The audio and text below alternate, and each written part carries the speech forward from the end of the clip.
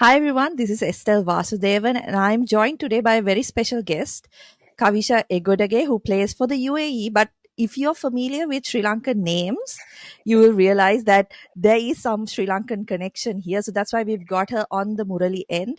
Before we get into the questions for Kavisha, I just want to remind you guys, keep following us on YouTube or whatever podcast platform you're listening to this on. You can also follow us on Substack, where we have a newsletter coming out with lots of good stuff from Dominic, Nick, and also Mark. And as usual, we've got the content from women's cricket, men's cricket, the West Indies series. We've got a special recording of, how Sanat's tenure is going with the Sri Lankan men's team. So just keep following us, subscribe to the YouTube channel, and we'll have lots of content coming for you. And now to get into why we are here. So I have Kavisha Egodage with me. She's played for the UAE for, I will later tell you how many years and when she started and all of that, because it's kind of insane to think about it. You'll see when we get into the interview. Hi, Kavisha. Thanks so much for making time to come on the show. Thank you so much for having me at this podcast. Yeah. So, Kavisha, before I get into, when you started playing international cricket or cricket at the highest level, right? I just want to understand from you, why cricket? How did you get into cricket? You're asking a Lankan that question. I mean, as you know, cricket runs in our blood, and Mm-hmm. wherever you see, even whether it's in Dubai or whether in Sri Lanka, that's all I play in the gullies, in the parking lots. Mm-hmm. So yeah, every time when I go to Sri Lanka with my cousins, we'll have this chair, this one plastic chair that would be our wicket, and we would play. And if you hit to the next house, that's out, or if you hit to someone's window, that's out, or a six or something. So it runs, and my dad loves to watch Sri Lankan cricket day in day out. So anytime there's a Sri Lanka cricket going on, match going on, he would switch on, and that's how I fell in love with the game. If I understand right, you didn't grow up in Sri Lanka, right? You were born and Yeah. raised in the UAE. Yes.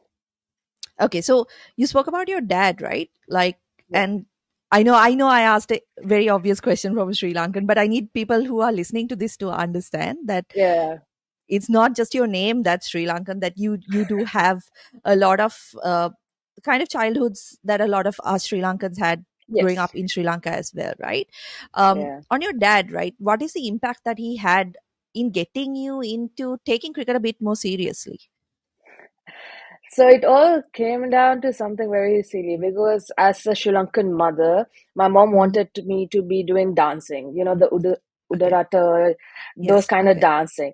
So, and I always kind of liked it, but I wasn't very keen in it. But my dad saw that I loved cricket and playing cricket. And then one of my dad's uncle, he told, Machan, there's a cricket club. Why don't you join? It's called, there's a club. It's owned by a Sri Lankan ex-cricketer as well, Presley Polonawita. So he's like, why don't you join? He's Sri Lankan, we are Sri Lankan. It will be good, right? And I was like, what, 9 at the time? And the thing was, there was a clash between my dance class and my cricket practice. So there was an opportunity. Like I could have gone either ways. And then it was up to me. My parents like, see, you do what you love doing. And I was never a fan of dancing. so then so then I joined the cricket club, and the rest is history, and you'll figure out it while listening to this podcast. Yeah, so 9 years old when you joined the cricket club. Okay, now it's Yeah. time to tell people when you first played international cricket and how that came about. All right. So I joined the club when I was 9. I played like plastic ball for like, it's not plastic, like rubber ball for Mhm. like juniors for like a week or so. And then after that, I got promoted for under 19 because the head coach was like, to my dad, Machan, like, she's good. Like, why don't you just put her with the big boys and let her, like, get squashed and get tough and start playing. And then after practicing and all, my dad found out at Surgical Academy they are uh, having trials happening for the camp.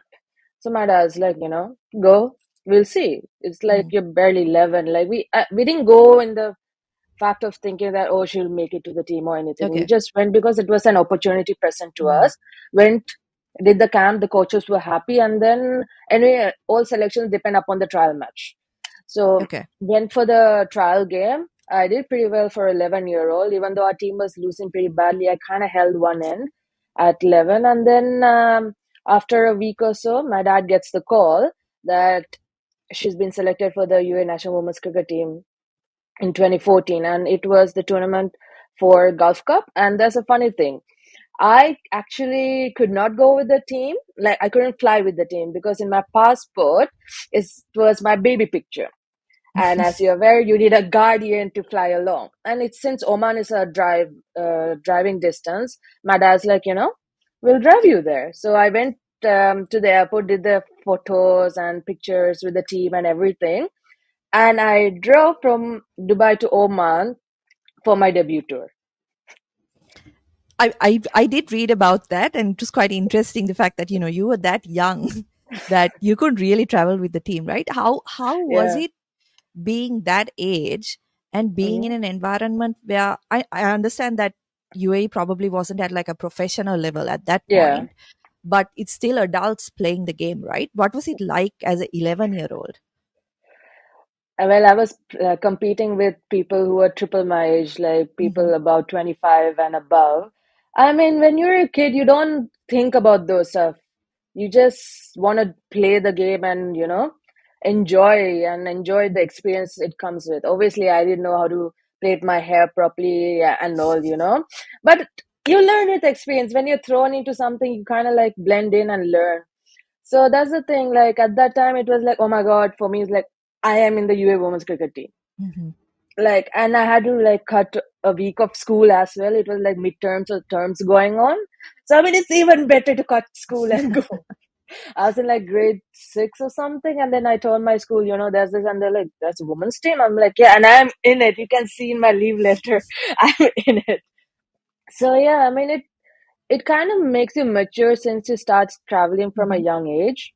And again, I was battling people who were double my age. And for Yeah. me, the thing what that debut tour helps is that I debuted on the finals.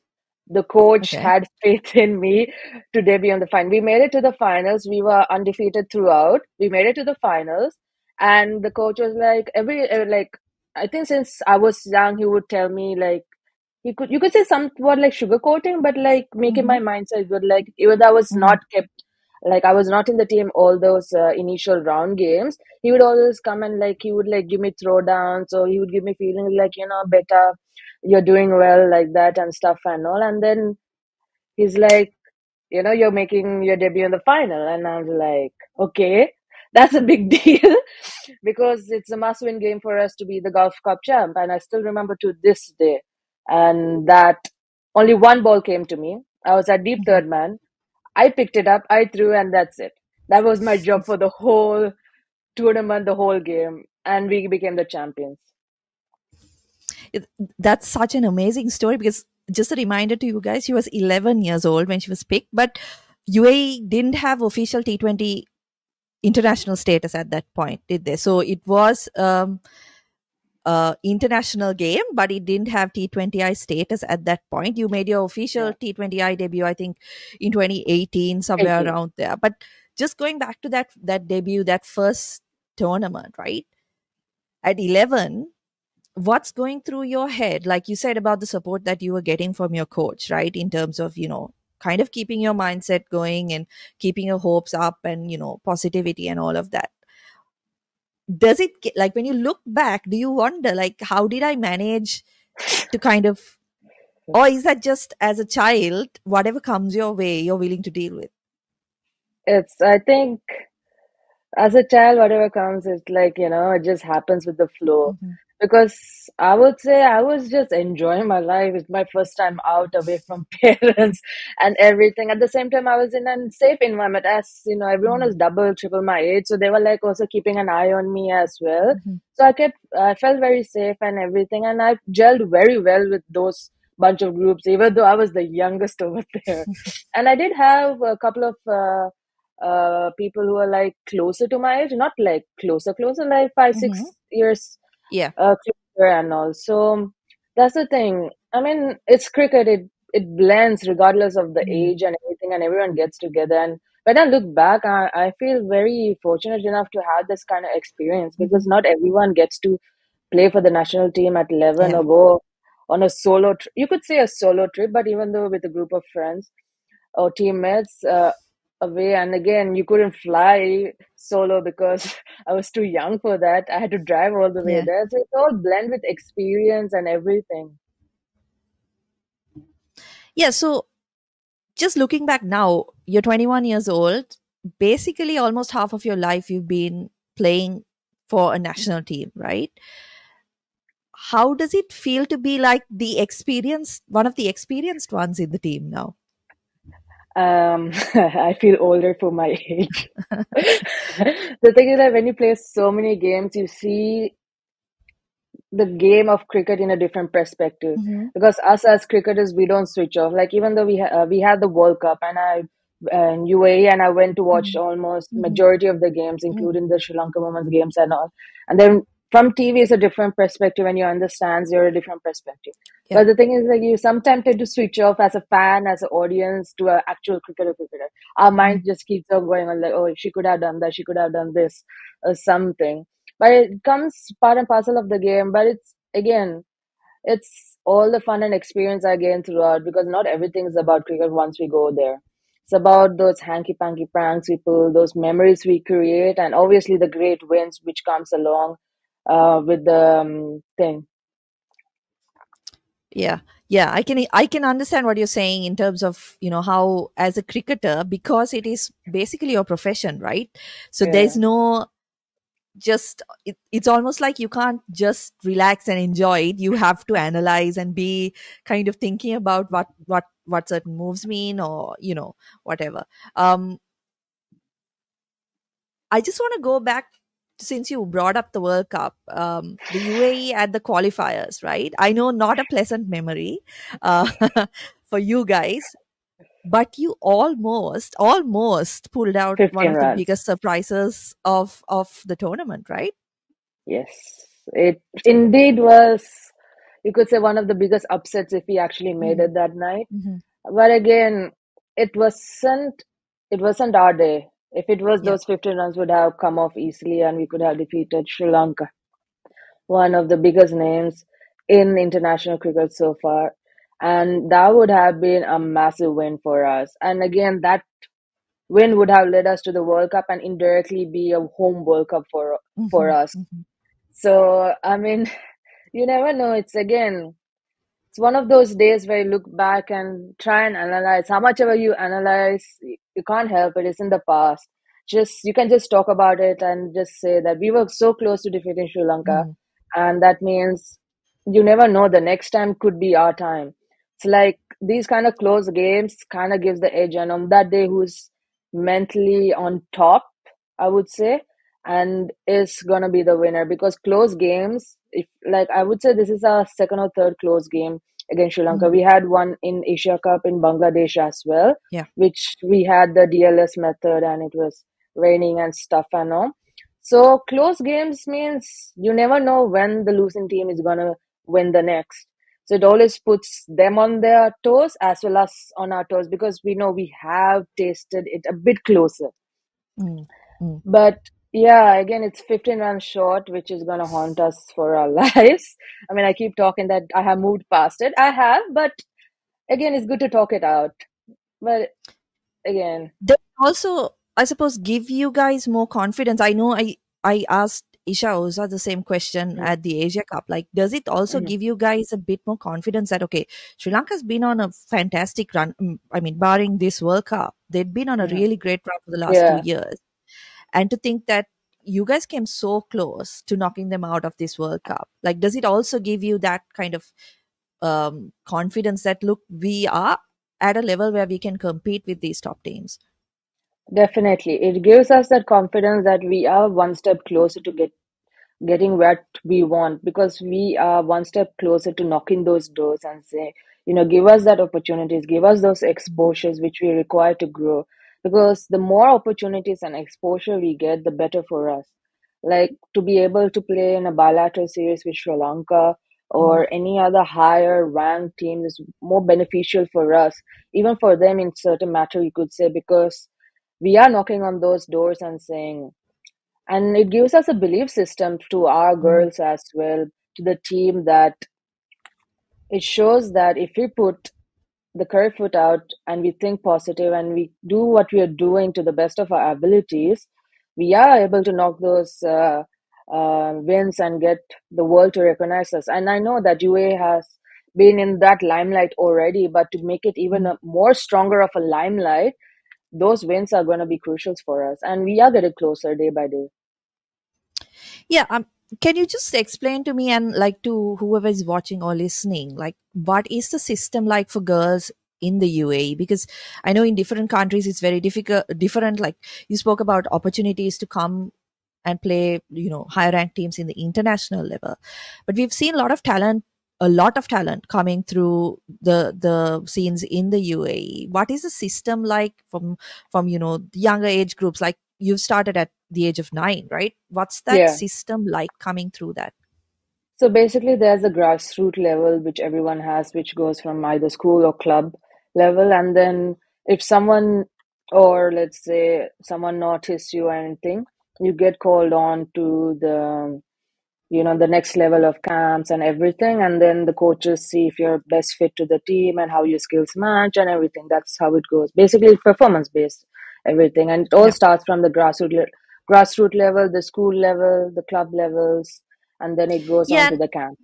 just to interrupt you, like Mm, at school level, right? mm. Are there a lot of girls schools playing cricket, leather ball cricket? Um, the thing is, like, it's still growing, Mm-hmm. grassroots level, but from where I started to now, there's a massive, Yeah. massive number of schools participating in tournaments. It can be either semi-cock, the indoor ball, Yeah. either Yeah. that, or there is the leather ball cricket as well, but Mm-hmm. nothing compared to Sri Lanka, obviously. They're a test playing Mm-hmm. nation.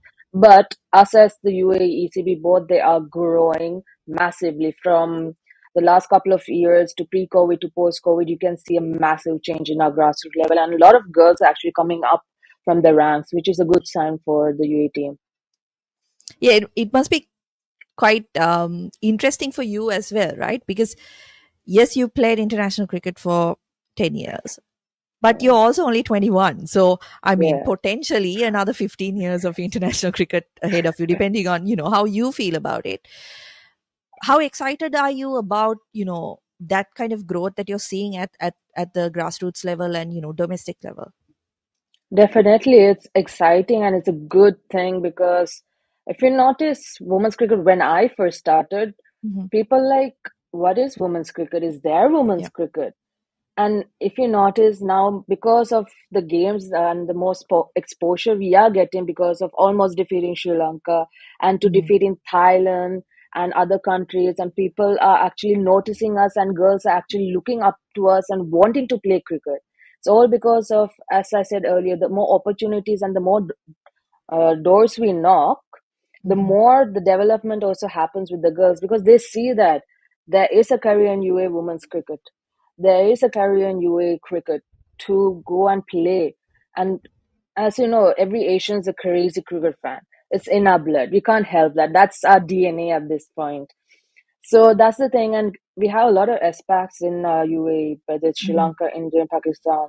So when they see it on the newspaper or social media is going that UAE cricket, UAE women's cricket did this, UAE women's cricket did that, Hmm. more girls want to start and join that journey. They look up to us, and they're like, "Oh my God, I want to be the next Kavisha. I want to be the next Isha Oza. I want to be the next whoever they Hmm. idolize." So that shows a lot of growth, because for them, like for me growing up, I had to look at the men's cricket to Yeah. grow up. And for them, they actually have idols in UAE who are currently playing, and they can look up. And when they come into, say, leave the camp, when they see us play against the boys, or when they see us live on the TV at international level, they see, oh my God, I want to be like her. I want to work hard to that. So that shows the potential, and it shows why the grassroots level is growing. It's all Hmm. because of what the UAE women's cricket is doing. And so far, we are in the right track. We are knocking the correct doors. It's just that with time, everything comes. Yeah. Yeah. And of course, not a lot of opportunities for, the associate nations in the women's game Yeah, either, right? Like if I was to be critical, I don't know if you are allowed to say it, but in, the World Cup, 10 teams, it shouldn't be happening in 2024, right? You should be having more teams. You should be having more teams in the women's championship. And I'm sure UAE is close to qualifying as one of the teams that should be in that women's championship, because I mean, having covered Sri Lanka cricket, I understand what a huge impact it has had on the women's team playing those women's championship games, because that guarantees you certain number of games against better teams during a certain period of time, right? And I'm sure, like I said, UAE is very close to knocking on that, because they've consistently been one of the better women's national teams, right? You spoke about idols and how a lot of people look up to players from your team, and it serves as an inspiration to follow cricket, right, as a career path or as a passion. Who are your kind of idols, or who did you look up to when you were growing up? You mentioned that there were no women's cricketers, yeah, right, at that point, so it was yes, men's cricket that you yes. followed. Who were the kind of players who you thought that you would really like to be like them? For me, it was simple. It was Tilkaratna Dilshan. I just like how calm and composed he was when he was playing, and he was a typical all-rounder like myself, who goes up the order and he bowls off spin. So basically, that was who I was looking up to and getting my gist and bits about, and I just love watching how he plays. And as you grow old, and as the times keep going, you see women's cricket, and then obviously our heroine Chamari Atapattu became my Hmm. idol, and I was fortunate enough to even have conversations with her during Hmm. fair break in 2022, as well as 23, and obviously during the Asia Cups and global qualifiers. So it was really nice to have one on one chats with her and just speak to her about how she goes about with the game and Yeah. everything, because it's always good. And I love picking her brain up from another Lankan to another Lankan. How is it and stuff? And she too played franchise cricket and stuff. So I was Hmm. like, what did you do, Aki, over here and stuff and all. And I would pick her brain up and like, so she was very cool with that when I mentioned like, I'm a Sri Lankan and stuff. Like, oh my God, really? So yeah, because sometimes when I stay with with my team, I kind of blend into as an Yeah. Indian, because I did pick up Hindi as well, and Oh, okay. yeah, I picked up Hindi because everyone's speaking Hindi, so Hmm. obviously, so and then but I made sure taught them some Sinhala, not everything. I don't want to spill everything out. I taught them some numbers and Gahana. That's their favorite word. So, yeah. Yeah. So it was really nice that I was able to talk with her and Hmm. like just pick her brain up, as I said, and just being around her company shows her how fortunate Yeah. I am to be in the same air, like, level as her, to be playing with or basically against her all these times. I was not fortunate enough to be in the same team as her. That's another story, though. The Fairbreak, she was in Falcons and I was in Barmy Army. But again, I was fortunate enough to be part of Fairbreak, which gave Yeah. me that platform, because Fairbreak was the platform where they had majority of the associate nations Mm. mixed with international Mm. players to in that tournament and play. That itself gave us the platform and helped us to improve our game one step ahead. Even though we can't keep knocking on like play to be able to play higher ranked teams, or fair break kind of give us that, you could say, gave us that taste of what franchise cricket is. Mm. At the same time, to be able to play among international stars like Marzan Cap, Heather Knight, Chamariyata Pattu, Laura Woolward, and Sophie Devine, and etc. Yeah, I was going to ask you about your experience at Fairbrake, because, like you rightly said, it gave a lot of the best players from associate nations also a little bit of a taste of playing with international cricket, and maybe kind of playing with cricketers above their level. Because I mean, if I talk about you, right, you've been one of UAE's better players over your career, and now you get to compete alongside players who are at your level, or at a higher level, right? So it also kind of, I would assume, pushes you to get better and shows you the kind of the pathways that you can, or things that you can work on to get better. You spoke about Chamari, and like I've been reminding everyone, you're only 21, Has there ever been kind of a thought that maybe someday you want, or has there ever been a consideration of maybe playing for Sri Lanka someday? That's every associate player's dream to Mm. someday play for their home country, because for UAE, we Mm-hmm. can say that because we are all expats over here. And even though we play for the Yeah. UAE, we all hold a home country passport. I hold a Sri Lankan, everyone else hold an Mm. Indian passport. So that's the thing. The thoughts have been there, but again, I don't know. Just that I've been living all my life in Dubai, Mm-hmm. and I just go like once a year for vacation to meet my relatives for like barely a Okay. month and everything. So maybe the future, you never know. You could see Kavisha Egodage and You the Sri have Lankan time. women's cricket team. Exactly, I have a lot of time. You have time So on your yeah, hands to think about it. so Um, yeah, you never know what the future holds, but the dream's always there to wear the Sri Lankan jersey. since you spoke about that, like the Asia Cup, playing in Sri Lanka, how was that experience for you? Like, I know you were wearing the UAE jersey, but to see the crowds and to experience that kind of atmosphere in Sri Lanka, what was it like? Sri Lankan fans never go wrong. I'm telling you. I think we were playing one game against Sri Lanka versus India, and then on the side in Dambulla Stadium, on that left hand side, I saw like bunch of Sri Lankan fans with Sri Lankan jerseys having a UAE flag and supporting us. That was insane. I was just like, okay, that's insane. But again, getting back to topic, like it was. It's very emotional to talk because I get to play in Sri Lanka with my family, even though it's in Dambulla. Mhm. My relatives, they all came from Colombo and Gaul all the way to watch me play, and that's a different feeling. You can't get Mhm. that anywhere. And especially the day I played against India, I had my mom's side of the family there, and I was like, damn. And that day I actually played where I scored 40 odd runs, Mhm. like thirty balls or something. I got like Smriti Mandana and Jemima Rodriguez out, and I did hit Deepthi for a six as well. And then mom's side of the family was there, and then I was like, oh my god, this day can't get any better. And to meet my relatives after the game, and I'm over there like chill with the security, like everyone's Sri Lankan, right? I'm like, they are my relatives, they're like my family, so Mhm. it's all right. And I would just put in my broken single and speak to them and all that. That's a feeling you can't get anywhere. They just look up to you like, oh my god, like this tiny little girl used to run around, break stuff in the house. And back then I couldn't even speak Sinhala, so you Mhm. could say like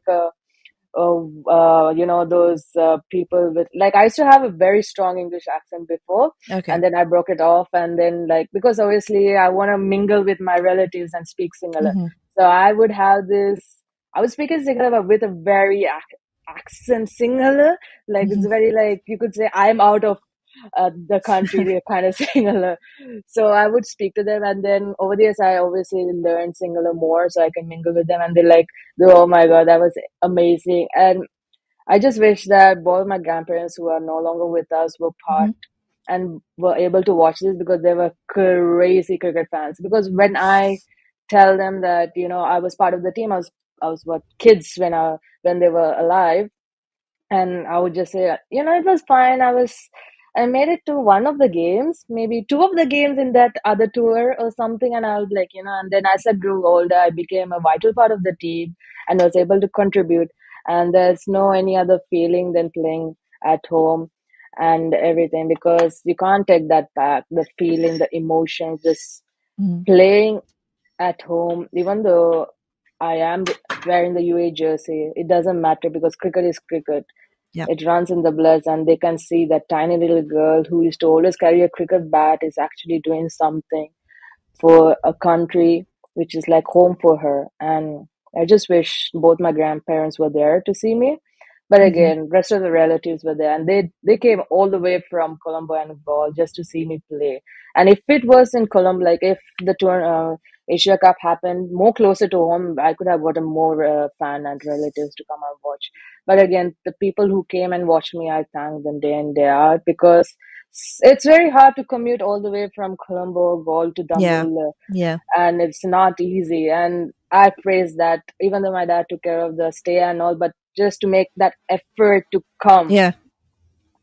That itself shows that, oh my god, they're willing and they want to see me succeed. And when I saw them out there on the stands, obviously, every time I go, it's a habit of mine. I see who all came and if my parents are there or what time they come and stuff and all. So if they miss out on anything, I can fill on them after visiting them in the hotel.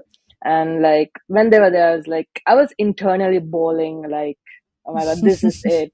I kind of made it there, to be able to play in front of my family and friends. Yeah. Yeah, of course. I mean, I can totally relate about, playing in front of family is special, right? Yeah, It doesn't, and it's not something you experience very often because you do play overseas a lot, right? yeah. So I'm sure that was a really special experience for you. Can you tell me, I mean, we were talking about off air about like some of the special achievements you've had. Like, what are the highs you've experienced in this decade of playing for the UAE? Mm. They're always highs, because every game I think that I haven't done enough in the previous game. And I just feel that hunger going forward and forward, and there were so many highs. And I would say the special one was when I scored my first 50 Mhm. against Malaysia in 2019, and to find out a few months later that I did break Sachin Tendulkar's record. That is the all-time high for me, because you score your first 50 international 50, and then after a few months, not then and there, after a few months, around November, when Shafali Verma made her debut, she Mhm. also scored a 50, and then it went on the Indian Times saying she broke the record, the youngest Indian to play break the Yep. record. And then Mhm. in the fine lines you could say the world record is held by Kavisha Egodage at 15 years and 267 days. And that's when it dawned on me that I broke Sachin Tendulkar's record. And it's sad that I couldn't, like, none of these were run when I scored the thing. It has to Yeah. be Yeah. someone else who had to do, and then the glory comes in that tiny line in the end. But it's held by Kavisha Egodage. But again, a feature is a feature regardless of how it comes. But at least it didn't come after 2 3 years. It came at the end of the year. So Mhm. something to look forward to. And yeah, that would be my ultimate high. And obviously winning against higher ranked teams, Mhm. that's a high on its own. Like for us, we defeated Thailand because Thailand and Thailand and UAE are like a rival. You could Mhm. say the thing is, like, for us mainly is like Thailand have been always one step ahead. Mhm. Like every game, I think around we have played around 8 7 games, I'm not sure exactly, but we have played a lot of games together, and they have always defeated us, and the Mhm. defeats were very close. Like if they, like on that given day we would have scored 70 odd runs, they would chase it in 19 overs. So Mm. if they would have scored it in if they would have scored 80, we would have lost by 75 runs. Like they were very close games. And then in the last three encounters, if you count the warm up with the globals, we have defeated Thailand, and they were all tight games. And there's no feeling like that, because in all of them, I had to play kind of like devil's advocate over there, and bowling those last crucial overs where you had like 6 odd runs to win, and you need like 2 3 wickets or something. And my like the one where we played in Malaysia, which actually was our semi-final for us to qualify for the Asia Cup. They needed, I think, 6 runs or 7 runs in the last over, and obviously I got a wicket as well as, and they couldn't get that score. So those kind of wins are very like the highs. And recently we Mm. had a tri series against Namibia and Zimbabwe, and again Zimbabwe are a higher ranked team. You could see that, and we had to chase 13. Like UA has chased 13 runs, and I was a set batter on, and I was able to get them across the line. So 13 runs last over, not an each of each. So those kind of are the little highs you get, but the ultimate high is when you play as a team and Mm. you, as UAE keeps winning, those are the highs, because the moment UAE keeps winning, all the limelight comes on the players as well. If UAE keeps losing, the limelight goes away from the players. What has it been like? Like you spoke about like a lot of Indians playing and a lot of expats, right? what has it been like? Kind of a, I suppose it reflects society in the UAE as well. But playing within a team, Mm-hmm. how has it been like gelling with players from different nationalities? You said that many of them hold that dream of one day representing their home countries or their birth countries, right? What has it been like playing with a lot of different players like that? The funny part of you is like from a young age, you are exposed to many Mhm. multicultural people because even in schools, you can find so many multinational. Even in my uni, I had Mhm. so many different nationality in the same class study. So in that way, it kind of breaks the barrier for us, and we see everyone Mhm. equally. Because if you see in Sri Lanka, not everyone's Sri Lankan. Yeah. Simple as that. And then you all have, and obviously there are cultural difference a bit between them, themselves regarding of festivals and everything, but Mhm. that's a minor. But for us, it's Mhm. a whole different cultural thing because I might be friends with someone who speaks a completely different language, Mhm. might be Malayalam, Hindi, or even French, Africana, and also within. So for us, since we grew up in schools, for the people for UAE players who are part who have come through the school levels and who are born and brought up over here, they are kind of used to this multinational nationality thing. But again, in the UAE team, it's all Indians and it's just one Sri Lankan. Mhm. So, so that's the thing. But as I mentioned earlier, I also kind of blended. Like during Asia Cup, we had sit down a talk with the Indian team. So since Mhm. we and the Indian team were in the same hotel, we had a sit down and we spoke with them, and they all were speaking in Hindi and everything. And then one of the management asked, "Is is everyone from India?" And I raised up my hand. I was like, "Nope, there's one Sri Lankan there. Please don't forget." So yeah, I mean, the thing is that when you're with a lot of majority of Indians, and I kind of grew up with the cricket team. You could Mhm. say it's Yeah. been like nearly a decade, right? So you tend to pick up those little, some little talks, dialects, and stuff and all Mhm. because it's what you do to gel in with the team. Because Yeah. I'm a Yeah. minority over there. Mhm. Yes, they respect my nationality, they respect my culture, my language, and everything. But again, I'm the minority over there. So I blend with them, and they also try their best to blend with me as well. They try asking me how these phrases and stuff and all, like they always want to say, well, what is how do you say I'm hungry, and I'll say matagoda baragini, and they will say Mhm. matagoda barigini, like they will say it so fast like it sounds like a tongue twist. And like we have those moments and all, and obviously as I said, I know Hindi and stuff, and also I picked up their dialect as well.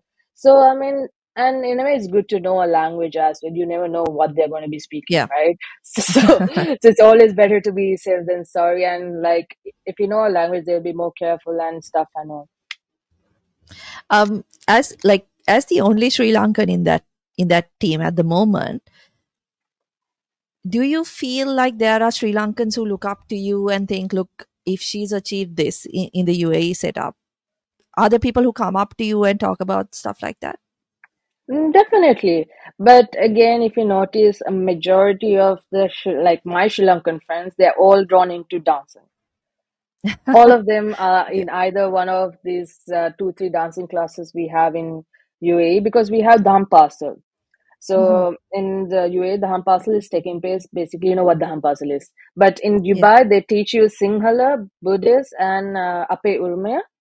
Hmm. So they teach that. So basically, that's our tiny Sri Lankan community, and within that, we have Vesapoya celebrations, Auridu celebrations, Nidasud celebrations, and stuff. And also, obviously, we all meet up together and we talk. And I'm like, and people are actually keen on joining, like playing cricket and all. But the thing is, like, it's very a physical, mental thing, and Hmm. it's very strenuous. So they're thinking whether or not I'm like you can give it a try. But again, yeah, a lot of players do look up to me, and they're like at a young age, like if the parents are very keen because all my friends are basically my age, right? So Hmm. a lot of younger generation they look Yeah. up to me and they're like, you know why it's good, and they ask me questions and stuff and all. And actually, a funny part is apparently for Urdu or something where you wear Vikadayadun Tarangi, Yes. Yeah. the fancy dress competition. Yeah. Yeah. So before the age of 9, for that fancy dress competition, I wanted to become a cricketer. I dressed up as a cricketer and I went because I dressed up as a cricketer and I went. So from seeing that, a lot of the nandas and the mamas who used to taught me and have seen me now, because I just come to the festivals and to participate and stuff, and they're like, Dua, I seen you dressed up as a cricketer, and look, now you're actually living the dream. So yeah, and so I'm currently the only Sri Lankan right now, but back then, we had the likes of Chamani Senivaratna, Ishani Mhm. Senivaratna, and Udeni Kuruparachi representing for the UAE national cricket team.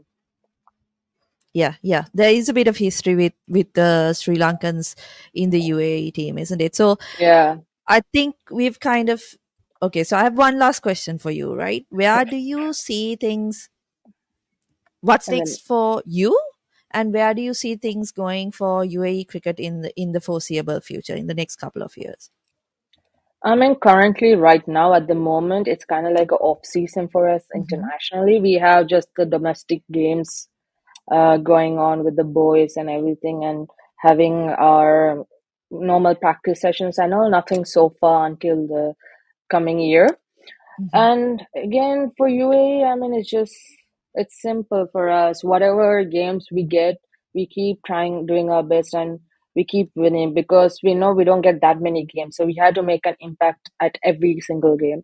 And for me personally, for me, is to grow and more make an impact even more than what I'm doing, and be more vital to the team. Yes, I am vital, but I want to keep scoring, keep getting those runs, getting those free kick catches and all, and obviously get recognized by franchise teams, the Mm-hmm. like of WPL, WBBL, or the 100, or even if Sri Lanka is having a franchise league and all, women's league and all. So just want to get recognized by them while doing my best for the UAE cricket team. Okay, that's great. I wish you all the best. I hope we get to see you, if not in the Sri Lankan jersey, but in Sri Lanka more often than we have. Yeah, Thank you so much again, Kavisha, for joining us.